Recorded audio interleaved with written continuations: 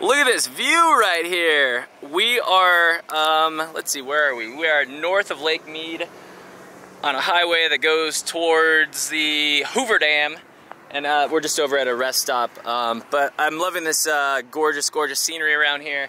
Today's gonna be an exciting day. We're gonna try and find a hot spring, 3-mile hike. But first, a little laundry and gotta stop at the store.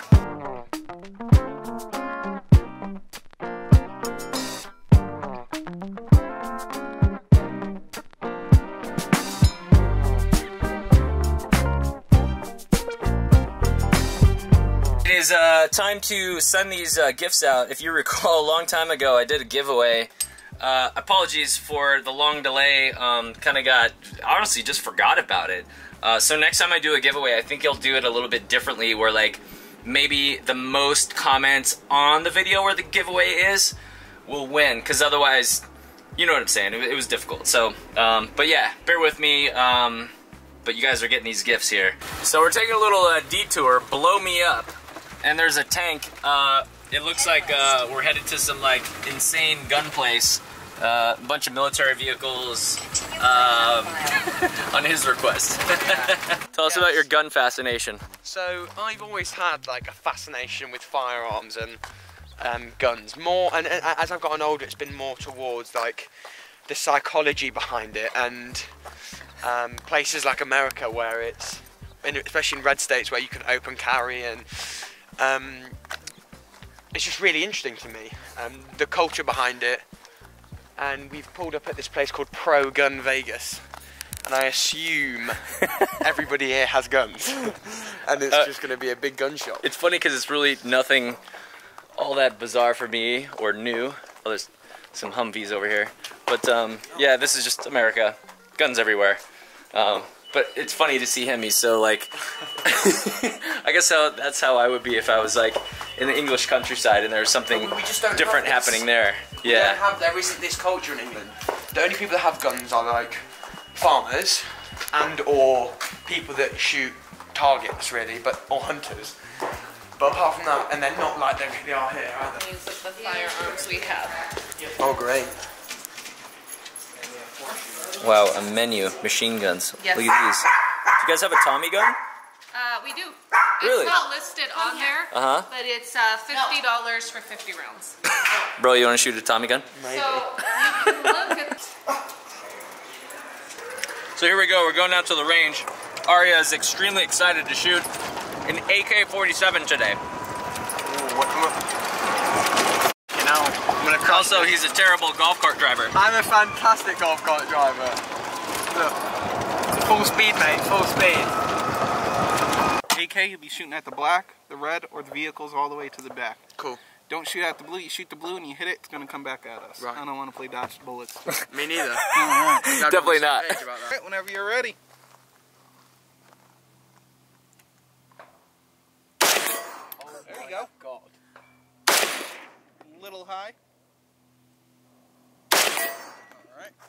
Fully automatic. Yeah? Yep, whenever you're ready. Bloody hell.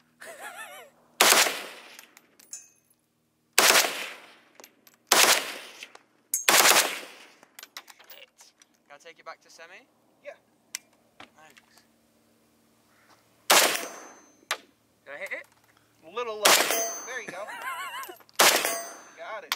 I'll go for the red. Got it.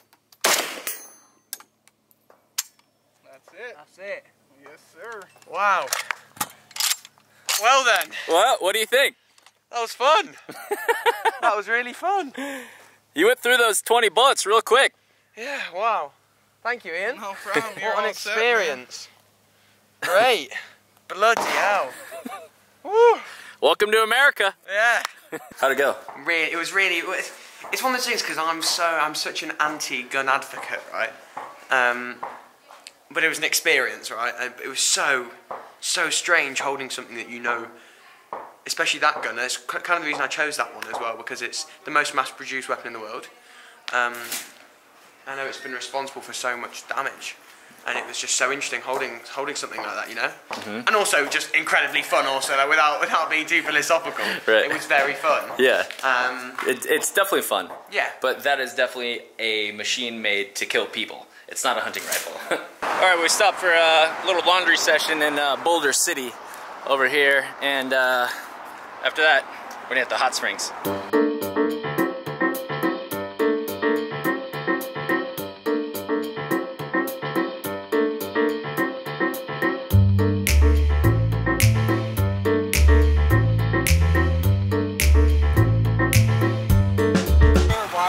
Hell yeah, man! What's your name? All right. This is great. So we're trying to look for a hot springs right here, Arizona hot springs, and we just kind of pulled over to get our bearings, and it looks like we came across a thirsty traveler. Hey, do you have a full? Yeah. Can you grab a full one right here? Sweet. Hi, I'm Jax.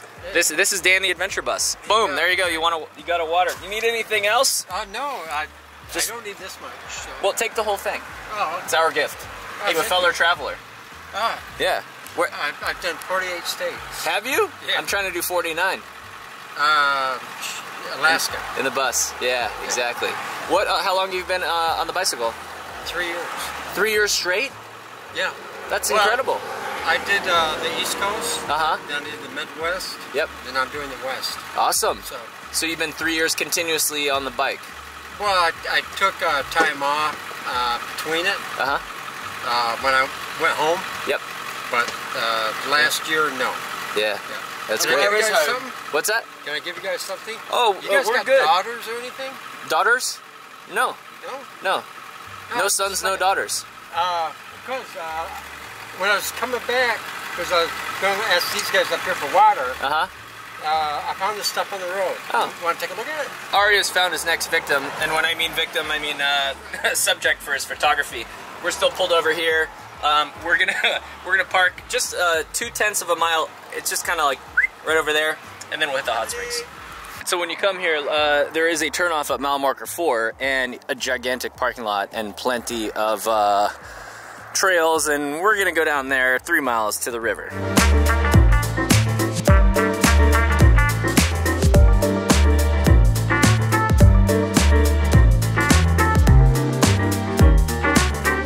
So we started up there, now we're walking up and over.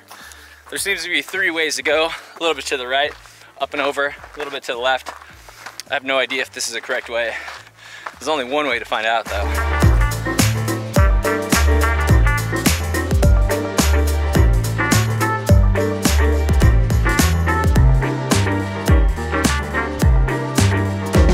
So, I don't think this is the official trail. The up and over in the center is a bit more difficult, a bit more rocks. This trail to the right, I think, is the way to go. But I think this is the exact canyon where the spring is, so that'll save us a little cutting back and forth, if we can make it.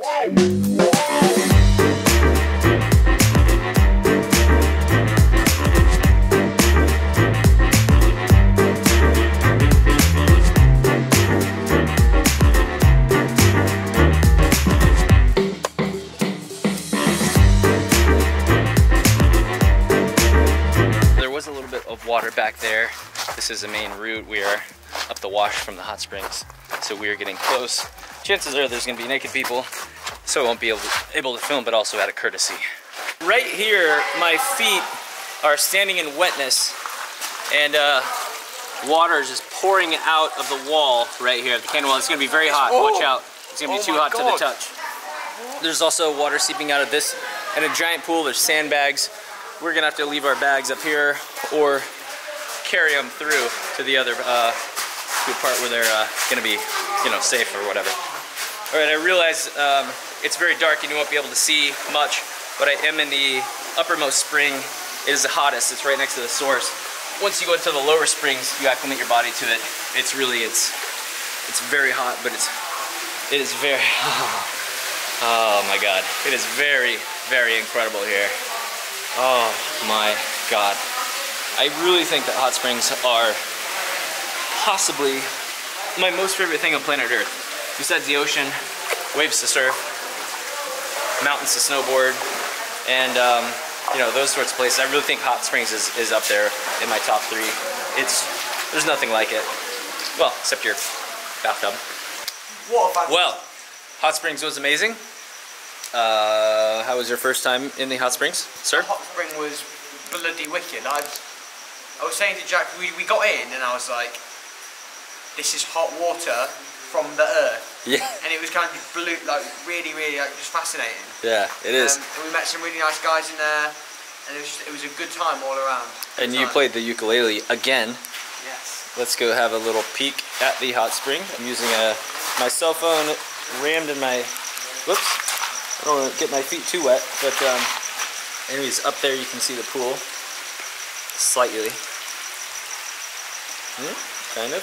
Anyways, take my word for it, that's the source, and it is now time to head back. See, this is the part that I don't look forward to. I love when the hot spring's in the middle of nowhere, but after you're soaking, your body's tired, you're dehydrated, and the last thing you want to do is hike 3 miles. But it's totally worth it because it cuts down on the crowds. Me and Aria are heading back, and we chose to go at nighttime a different way than the way that we came. And it's proving to be a little bit difficult because we just spent a half an hour going down what ended up being a dead end. And now we're on 25% with the phone battery, and it looks like this is gonna be much longer than the original way. So, yeah, blessing, but you know, we'll live. Oh, we made it. My gosh. If you go to this hot spring and you're coming up from the Colorado River, do not go on the wrong way to the right because it's not right, it's wrong. What do you say, chappy bloke? I'm hungry. I'm tired. That was like, oh my gosh. When did we leave? I reckon 2 or 3 hours ago? Like 2.5 2.5 hours. What should have taken us like 45 minutes. Oh my god. I'm tired. We're out of water also. No, we need water. Yeah. Alright, so here's the update. We were over by Vegas, Hoover Dam area, and we're gonna go back down almost to a place we were yesterday, Kingman, Arizona, and stay there for the night. And then tomorrow, Grand Canyon, I think. I don't know, it's kind of up in the air.